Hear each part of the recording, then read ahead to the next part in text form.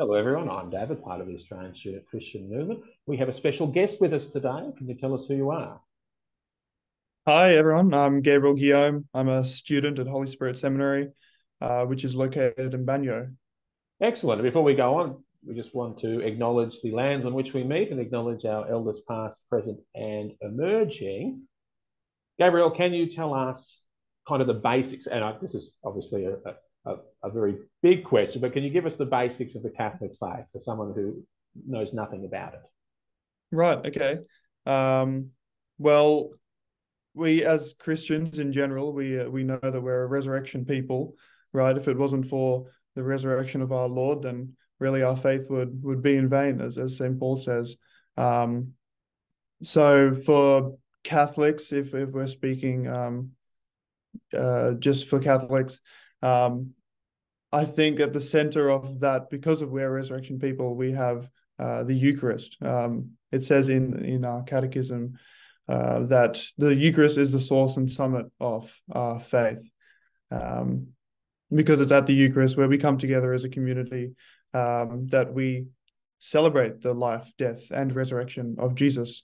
We come together to receive his body and blood. We hear his word, and it's also taught, and we believe that Christ is present in both Scripture, in the Eucharist, but also in the people.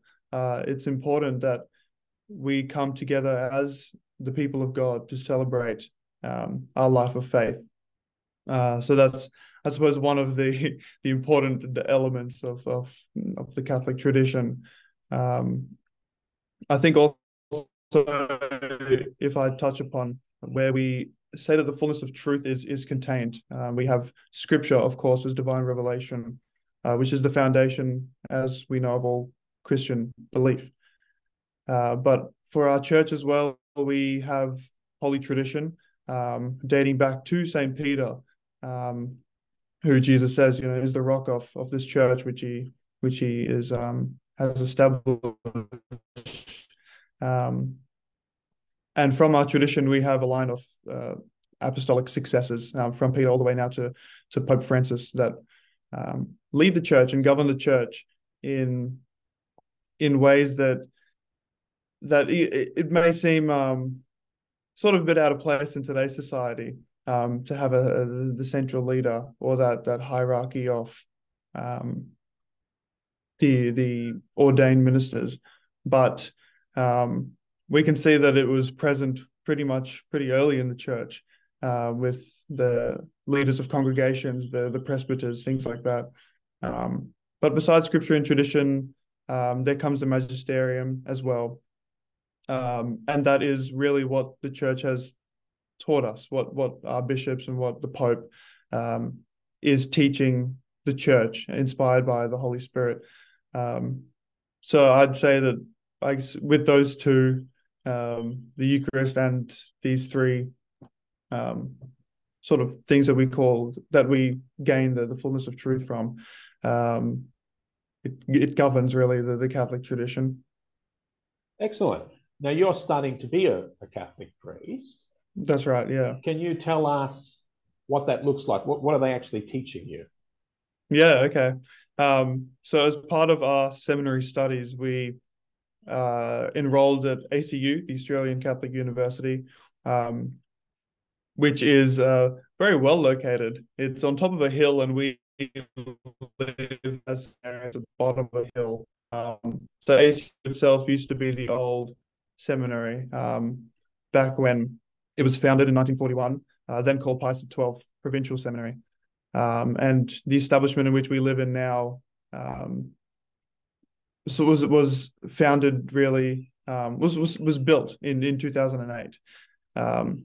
So we're very close to ACU, and so we study a Bachelor of Theology and Philosophy, and students go on to complete their masters in theology as well. Some topics that entails, or ones that I've covered at least so far, being in my third year of formation, and there's around 7 years in total. So I've still got more than kind of halfway to go. Some of the studies that I've done is the history of our church, We began with a brief overview, say, of the Jewish people's history, and worked our way upwards to where we are now, past the Second Vatican Council in the 60s. We've also looked at the biblical prophets and that sacred heritage of the writings of the prophets in the Bible. We've looked at how to write biblical exegesis, actually reading the Bible, interpreting, and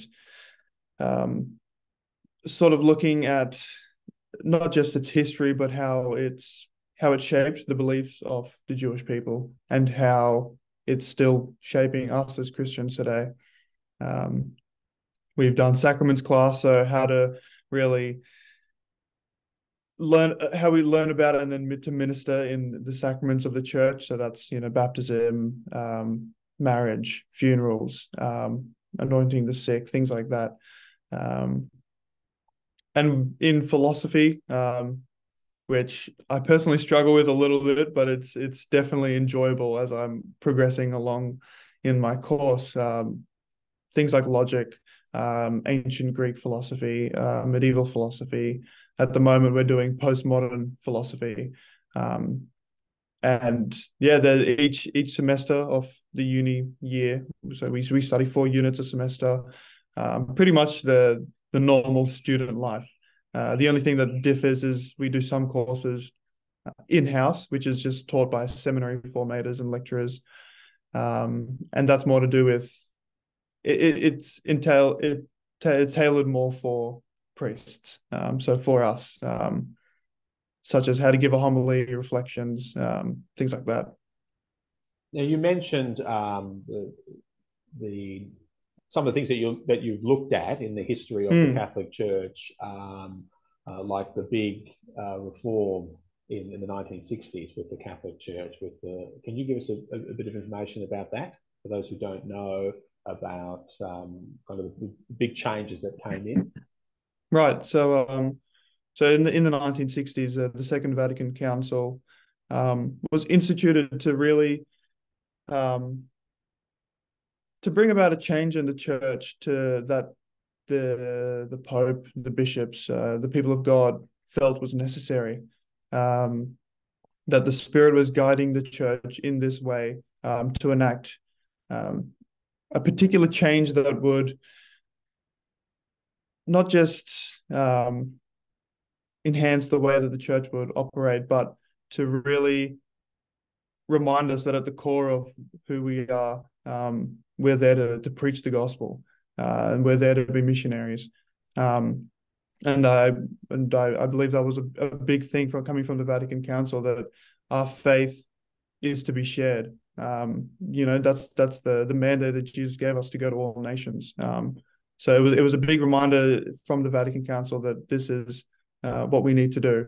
And there are a number of liturgical reforms that came from that. Say, an example is the Mass went from being celebrated in Latin to the vernacular. So here we now celebrate our liturgies in English. Of course, around the world that would differ according to the languages that they speak. And Scripture also became more of a prominent feature following the Vatican Council. Catholics were reminded that Scripture is the foundation of where we come from, of our faith, and it's not something that we just leave for our liturgies.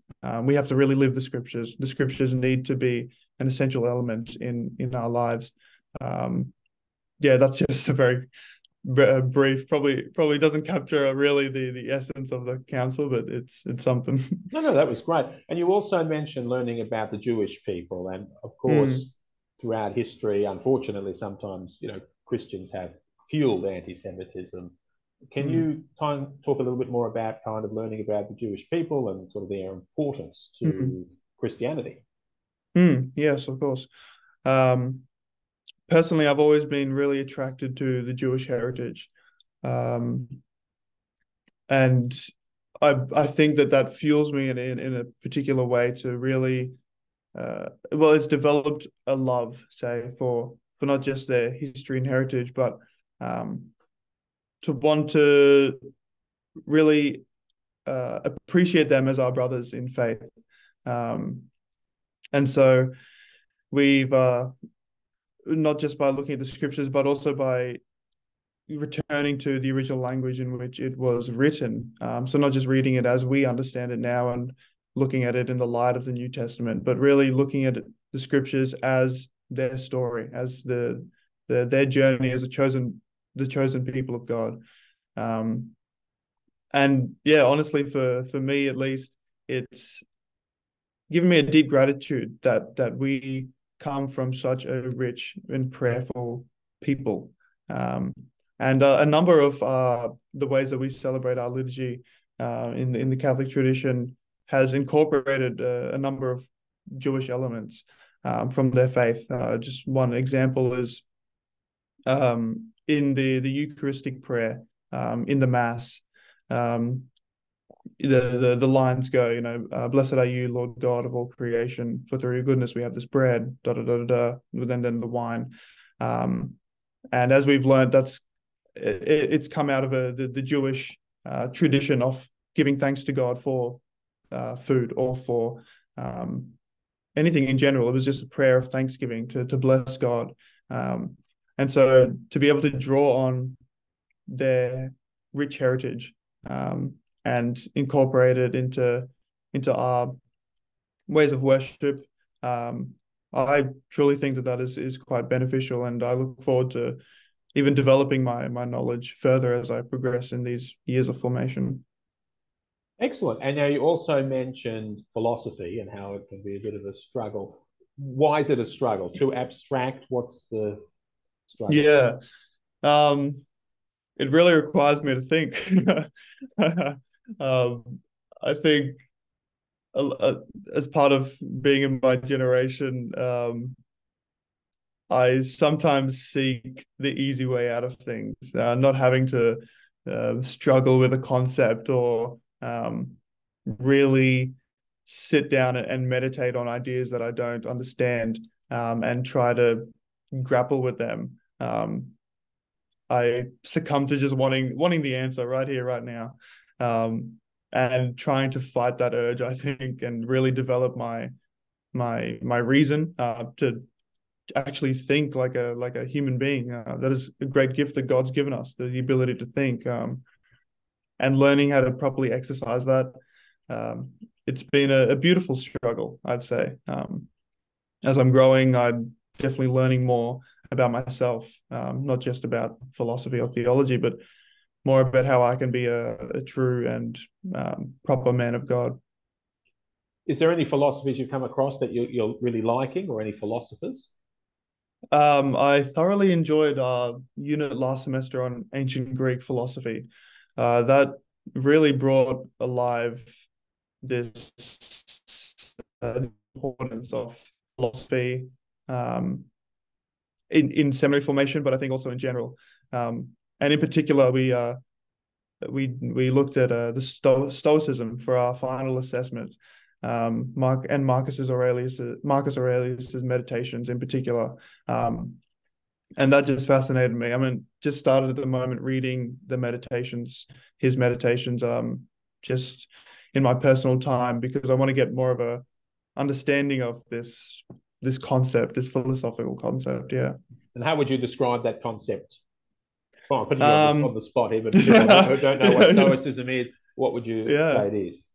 Well, from my understanding of reading his meditations, Stoicism has what interested me at first, I'll say that, is that Christianity sort of adopted some of these Stoic ideas, and the ideas that I see in Marcus Aurelius's meditations, at least, is a great dependence on the will of God for everything, on nature and providence, and Stoicism believed that everything really was God. So it was very like pantheistic in its approach. So nature was God, providence was God, all these things were God. But I suppose there's an element of truth in that really struck me, of this what we would call in the Catholic tradition uh, a sacramental vision, which is seeing everything as a gift from God, not God itself, of course, but as coming from God and given to us to return to God for His glory and for His honor. So that's the little bit of Stoicism that kind of struck me, and there's still a lot more that I think I need to learn about it as well. Yeah. And when it comes to ethics, how do they Mm, cover that in your studies? What are you kind of looking yeah. at? So we did an introduction to ethics in our second year of formation, and it looked at the big topics, the big ethical uh, queries that society is facing. And at the moment, actually, we've just begun an introduction to moral theology, um, which is more of a particular perspective on some of these same issues, but other moral issues as well, but just in the Catholic tradition. So the intro to ethics was part of our philosophy studies, and it was sort of a secular outlook on these issues. But now we're delving into uh, well, where does the Catholic Church stand, and where does the Christian tradition actually stand with all of these, and what are the differences, say, if there are any, in particular Christian traditions on these topics. So look forward to that one.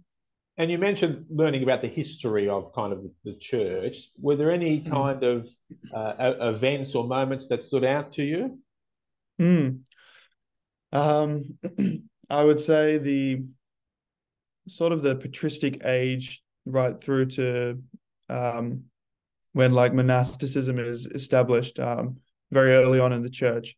So the patristic age details these very authoritative church fathers um, who did so much work to explain the faith, to establish doctrine, to develop the creed, which we recite now as our statement of belief. So their work was vital in establishing Christianity as different from all the other faiths around the time, from Judaism, from paganism, things like that. And also the period of monasticism.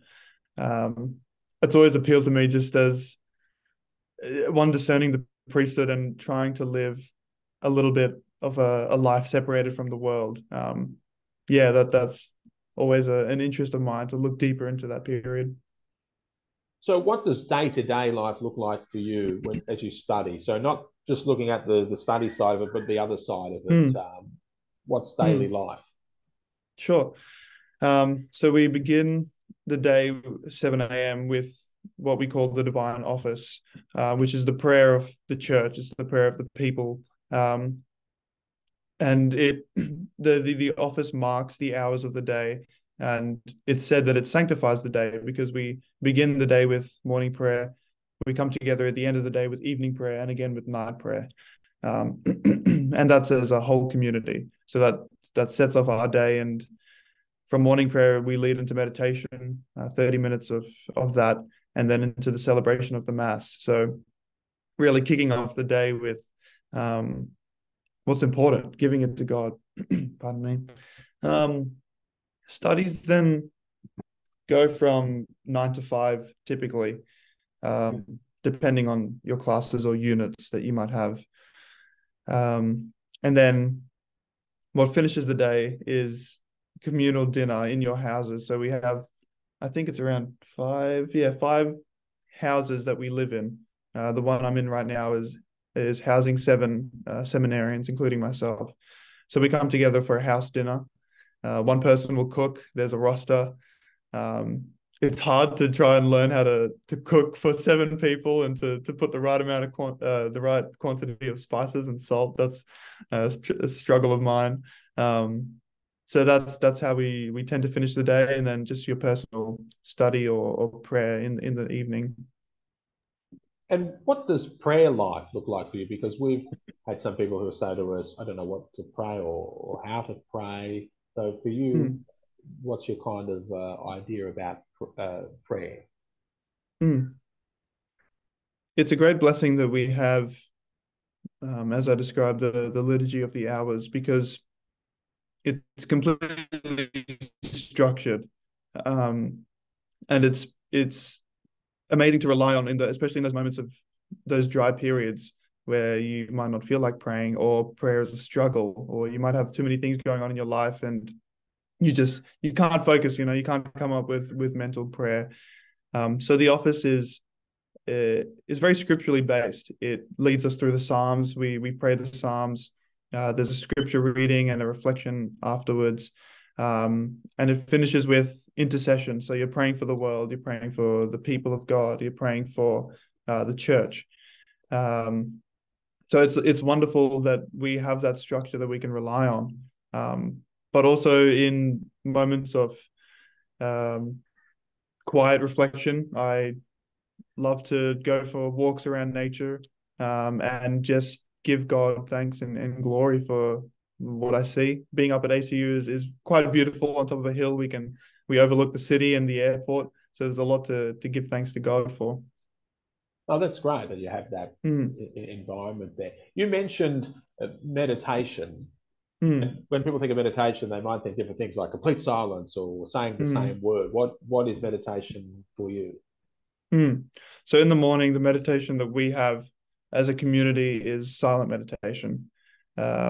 So some people might do their own personal spiritual readings. Some might reflect on the daily lectionary, so the readings for the mass, to draw more out of it as they participate in the mass. And others like to journal. That's something that I'm trying to get into now, is journaling my thoughts and struggles, and taking that to God in prayer. So there's a few different ways that we spend our time during that meditation. Some others, if they're completely tired, they might have a little snooze. That's a Nothing like form a of good bit of horizontal meditation. Yeah. that's right. I had someone tell me they were doing meditation. They fell asleep and started snoring, and people had to say, Yeah. "You're Yeah. snoring." Um, why did you? And this is obviously not an easy answer, uh, Hmm. or easy question, I should say. Why did you become a priest? Why are you wanting to be a priest? Hmm. Yeah, it is a big question. It's something that one who's discerning the priesthood thinks about very often, especially when things are getting hard in the seminary, studies are too much, and you're feeling overwhelmed. To be reminded of why you started, I think is quite important. For me, I first began thinking about the priesthood when I was 7 years old, so quite a while now. I'm 22 at the moment, um, and that first began just by wanting to be like my parish priest. He was a remarkable man. I saw him as one who truly cared for his people. He was devoted to his prayers.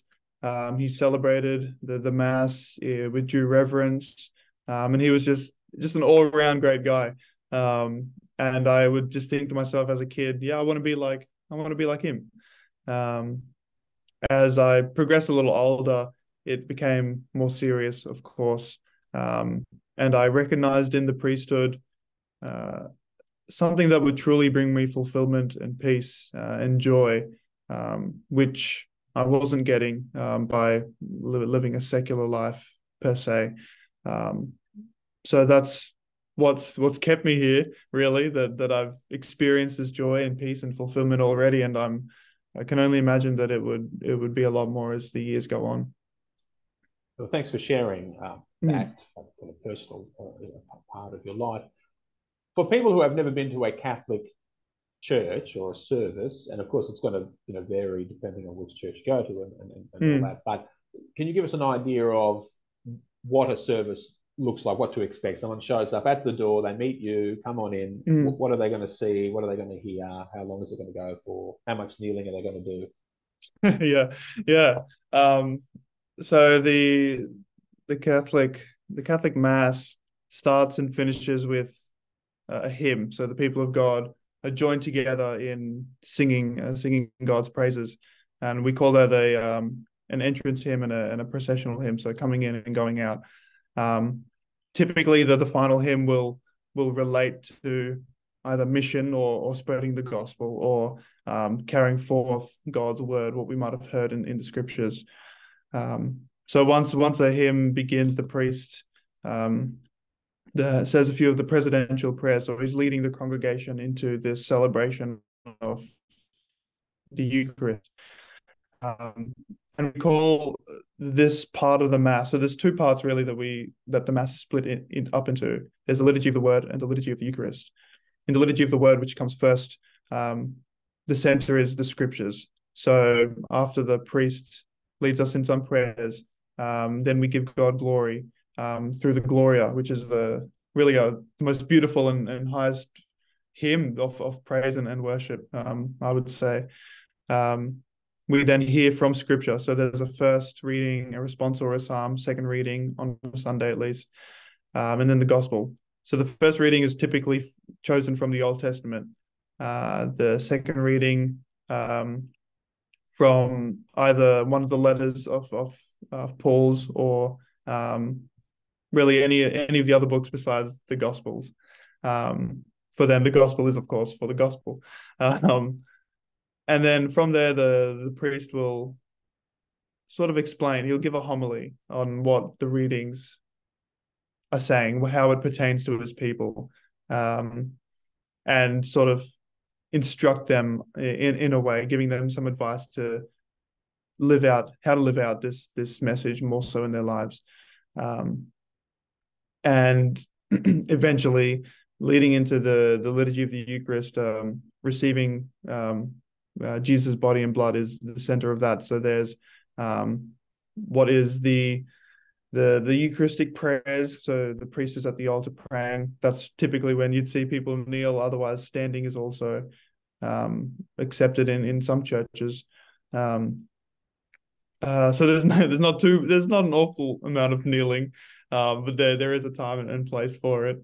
From the Eucharist, the people receive Jesus' body and blood, and then there is typically a prayer after communion leading into finishing off the liturgy. On a Sunday, it typically goes for about an hour. Here in the seminary during the weekdays, when we have it, normally about 30 minutes.